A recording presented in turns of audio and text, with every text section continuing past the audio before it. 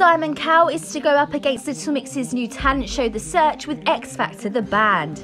The music mogul claims he had the idea of a talent show to search for a new group before the X Factor winners, who are no longer represented by Simon, and says the Black Magic Hitmakers show was initially going to air in 2021 before being rescheduled for next year. He revealed he was approached to co-produce the show last year by Little Mix's management, and he told them there was a conflict of interest because X Factor the band is launching in 2020.